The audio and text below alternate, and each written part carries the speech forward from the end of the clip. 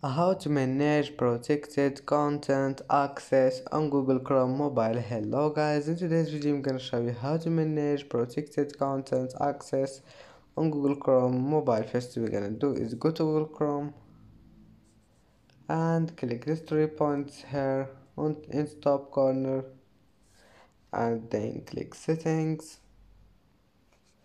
and now go down until you find this one, site settings, and click on it.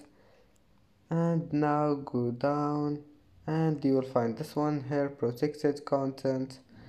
Click on it and now you can manage here anything you want, and just manage it and then go back and it will be saved.